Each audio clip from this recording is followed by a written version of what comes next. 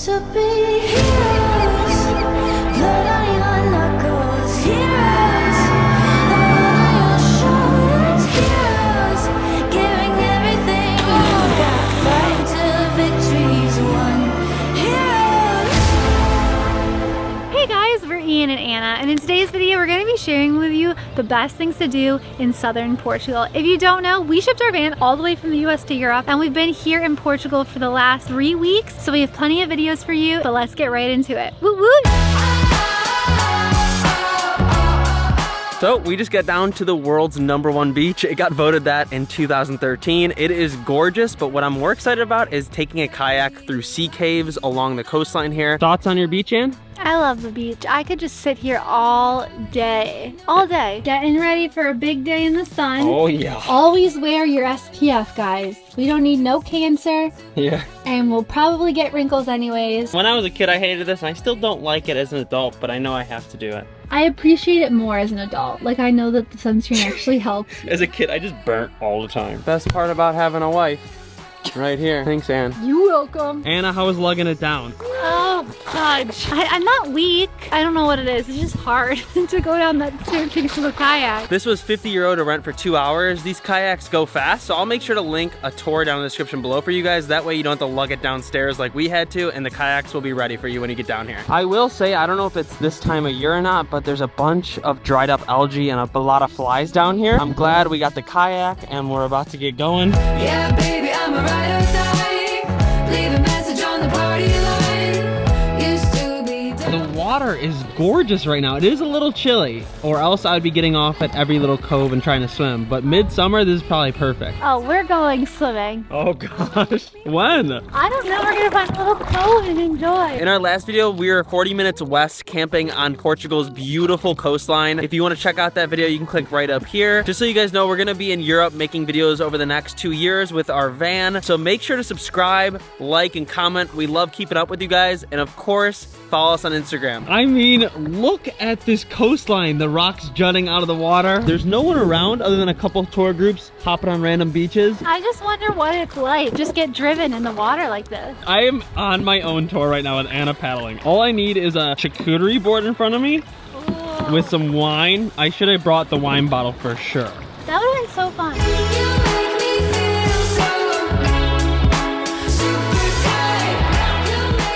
We found this little beach and decided to stop. We've seen a lot of people do this, so we tried to find one where it was just us.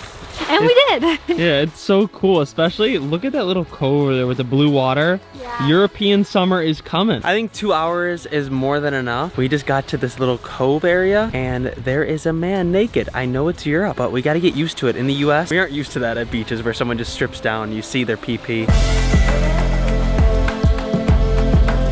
Excuse me if I say this wrong, but this is the famous spot where everyone goes through the coves and the caves. It's called Ponta da Piedade. Let me know down in the comments if I did good in that. I'd much rather do a kayak or boat tour than have to walk down those stairs. This is much more enjoyable, especially with Anna doing it all for us.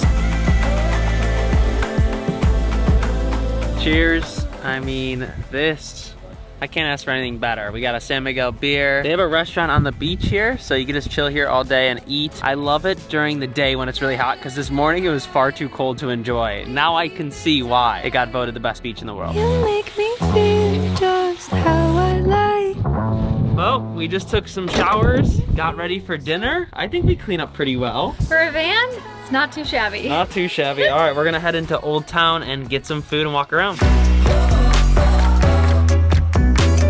We left our van at the beach and we took an Uber in for like less than €4. That's so convenient because it's really hard to find parking. We're currently in Old Town Lagos. I started the evening with some gelato actually because I was hungry and I figured who doesn't want ice cream at all times of the day. And then before dinner we're having a cocktail. Happy hour, this entire liter is €14, so cheers to a European summer starting in April. And cheers to sangria. After some fun sangria, we're here at Don Sebastian. It's a very popular place in Lagos. It's been here since the 70s. I know it's gonna be good. If you're not starting every meal with bread, olives, and cheese, what's this all been about? What are we even doing here? if you're not gonna eat the goods. The goods. This is the European goods. I got pork cheeks and it's like a stew. I love anything stew. I got the Portuguese steak. As you see the potatoes around it. It's absolutely amazing, but I didn't realize that they have like prosciutto or something on top of the steak. Now that is comfort food.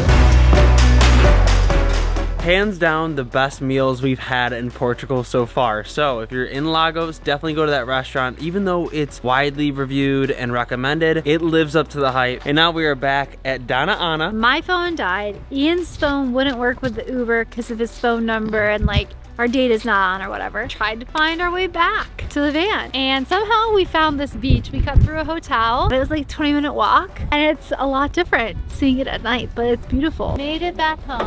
Guys, this just isn't normal. Like, I feel like we went on a proper date, we went into town, it was beautiful, and we just walked back on the beach to our house. You could look at our toilet on the ground right there because we took showers earlier. Well, you're gonna see our van a mess this trip, let's be honest. The thing is, Ian and I are very anal, so by like the next day, everything's always perfectly clean. But midday, it's like you're in and out, you know, running around. Back in the van real quick to introduce the sponsor of this video, BetterHelp. If you guys have been following us for a while, you know that I have been through some stuff, including losing one of my best friends at a very young age. Also, just the struggles of living life on the road. I know it looks really fun, but there's a lot of stress that comes with it. I struggle with a lot of things, and I finally started therapy 1 year ago. I did it in Charlotte, North Carolina in person, but then we started traveling full time again, and my best option was using BetterHelp. The best part about BetterHelp is you have many options to have trial and errors with different therapists, and I finally found one that works for me. Not only people that struggle with mental health, but just everyone should have someone to talk to, because every time I do, I feel so much lighter and happier, and I learned something about myself. So we'd like to give you guys 10% off of BetterHelp for your first month. The link is in the description below, and of course, if you guys are using our link, it helps support our channel. So yeah, let's get back to the video.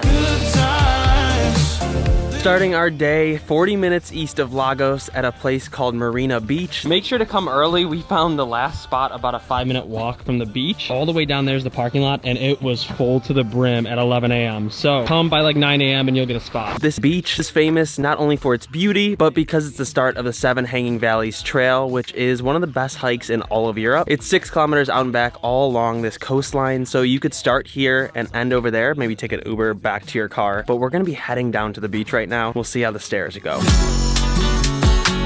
So I actually think this is the most beautiful beach we've been to here in Portugal. Throughout all of our Portugal videos, you can kind of tell that you need a car here. Just because it's the ultimate freedom, you know, being able to visit whatever beach whenever you want, leaving whenever you want. That way it's easier to explore the entire coastline. I would actually recommend getting a camper van and just camping here, because you can free camp on cliffs. We have an awesome recommendation for a campsite for you. Yeah, you just get a taste of that and be able to visit these incredible places all on your own whenever you want.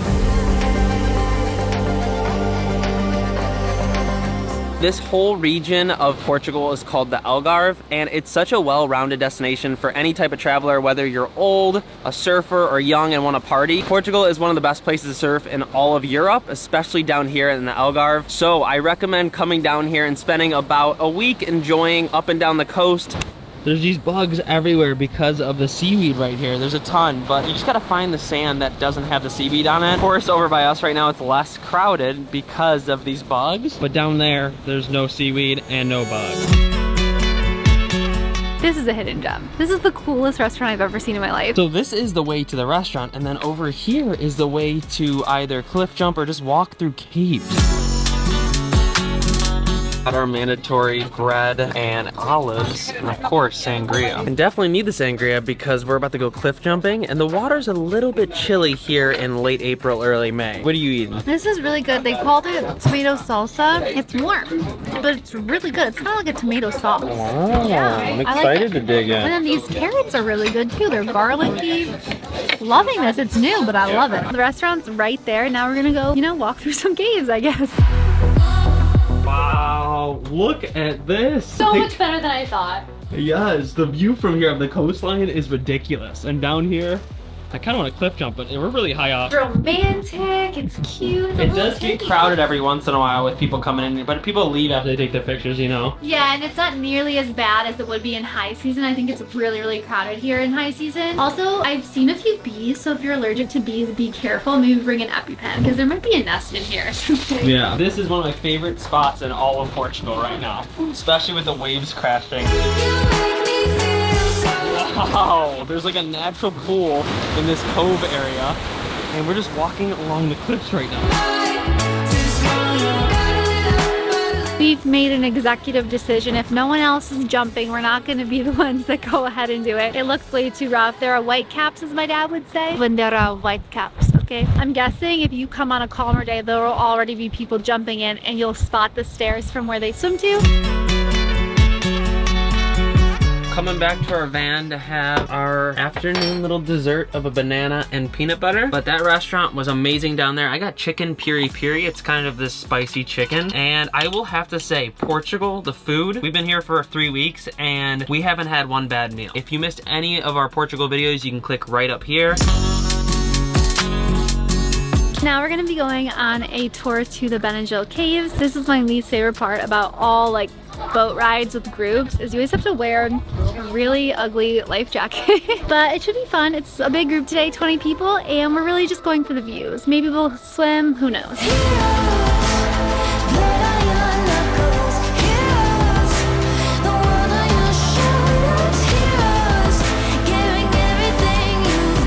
I am blown away by Portugal's coastline. There's endless beaches, endless caves, and just seeing it all from the boat today is amazing, so I definitely recommend it.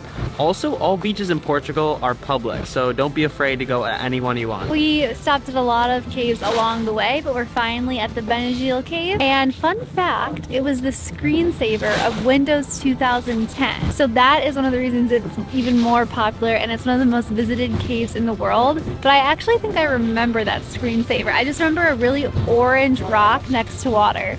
Now I'm here, 13 years later. Now is the time, there's no more waiting. Who will you There's an option to swim on this tour, and I gotta take that. I know it's gonna be chilly. I think it's like 15 Celsius water.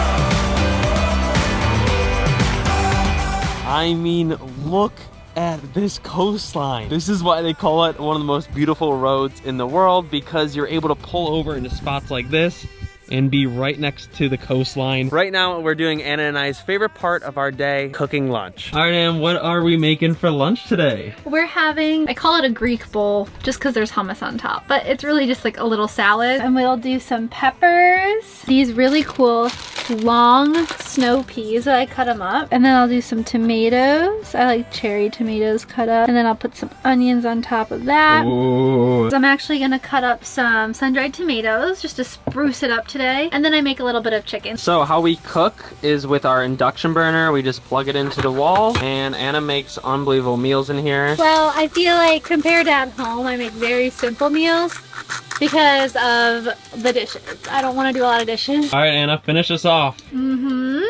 My gosh, there's so many people outside just staring at us. Yeah, everyone stares at our car. They blatantly take pictures of our license plate, which is fine, but like they don't acknowledge that we're in here. I have a montage of people being creepy. It's really funny. Look at this meal with this view. This is my favorite thing so far, this whole road trip. I don't even like cherries or coffee with cream. We're just enjoying our cup of coffee before we journey down the rest of the road. If you guys want to know, I got a Harry Potter mug with Snape on it, and Anna has a Malibu Farms cup. If you didn't know we were living in Charlotte, North Carolina, you can click right up here to watch our moving out video. Ian wanted to bring so many mugs, and I was like, you get one mug because we live in a van now. So he chose his more coffee all the way. Always. And I chose my Malibu Farm cup because Malibu was one of my favorite places we road trip in our last van. And this, honest to God, reminds me a lot of it right now. Also, we always go to Malibu in like October, November when no one's there. Yeah. And we have like the best viewpoints to ourselves. And right now, I can honestly say we have the best viewpoint. If you guys missed any of our USA van life series we did 2 years ago, you can click it right up here. We went all around like Oregon, Utah, California, and I think you'll really love those videos, especially seeing our old van. You'll really appreciate how far we've come. Cheers to you guys. This road right here so far has also reminded us of Big Sur. Highway 1 in California is just one road up the coast, and that's kind of what this resembles. One thing that surprised me about this road that I love is that there's walking and hiking paths right on the cliff edge. So if you enjoy walking through with beautiful flowers, sand dunes, and insane views, this is definitely a spot to go. And I highly recommend renting a vehicle, renting a camper van for your Southern Portugal road trip.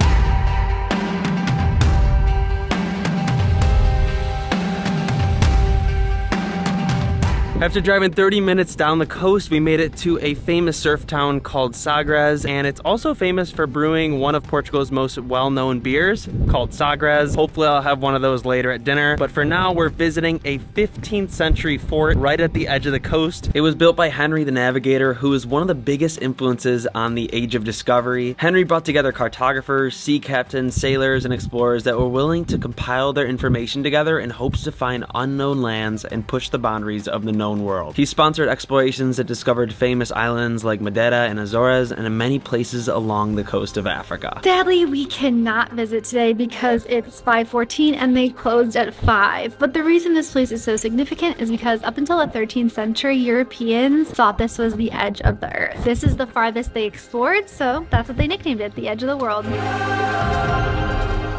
Before we do anything next, I want to put on a little makeup and get cute because we're gonna go to dinner. I love the Honest beauty line. I don't know if you guys, I'm sure you all know what Honest is, but they have a beauty line that no one's talking about, and I love their like blush. I even have their skin lotion, so check it out if you like clean products like me.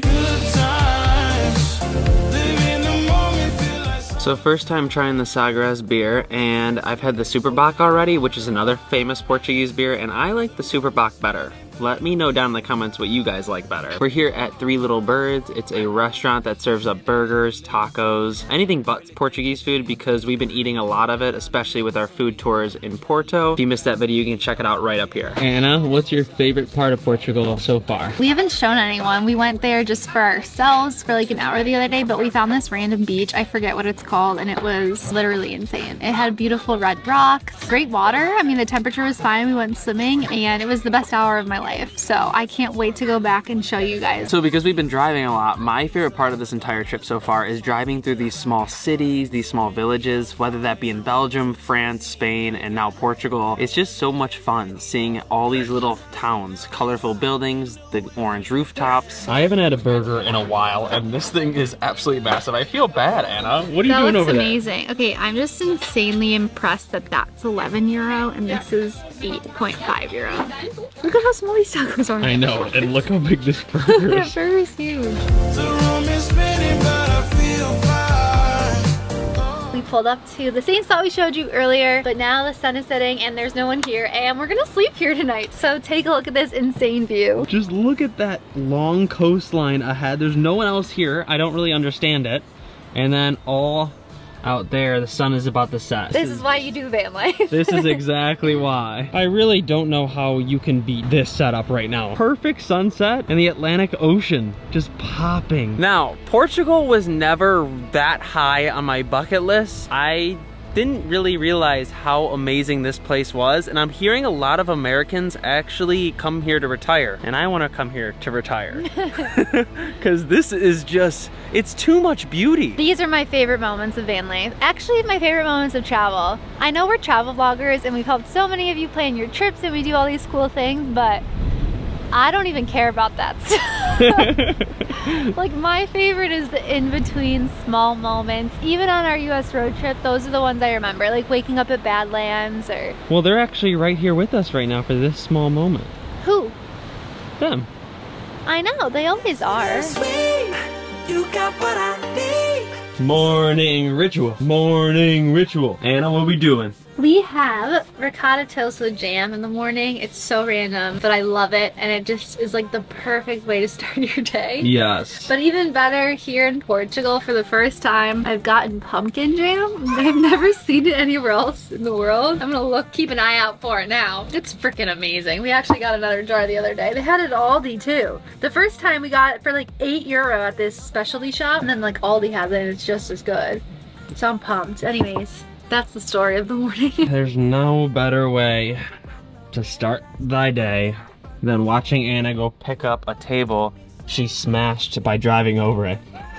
I literally had this outside last night and I was like, huh, if we move the van, I wonder if I'll accidentally run over it. And I did. They didn't have any no camping signs here, so I think we're fine to park here. I wonder how bad it gets during high season in summer. But for now, no one was here, no one knocked on our windows, and it was a nice night's sleep. Last stop is Crinos Beach. It's my favorite beach. I just absolutely love it. I love the orange. I think it's the most orange of all the ones we've been to. And it's not too crowded. There's no hiking involved. We're so sad because this is actually our last day in Portugal. That is the worst feeling because we've been here so long, and when you're in a place for so long, you end up loving it and never wanting to leave. I could live down in Southern Portugal for a couple months. Yeah, for us, we're like the worst travelers because everywhere we go, we're like, we should just stay forever. But we do want to explore a little bit more. And don't be too sad because we're hoping next spring to go to Madeira, Azores. We have to hit up Lisbon. We did not hit it up this time. All right. So we'll be back, Portugal. See you in 2024. And tomorrow we're heading 8 hours to Valencia and then shipping our van on a ferry over to Mallorca. Yeah, so we're sticking with the island and beaches right now. Yes, it's too good of vibes. All right, we'll see you in the next one. Woo!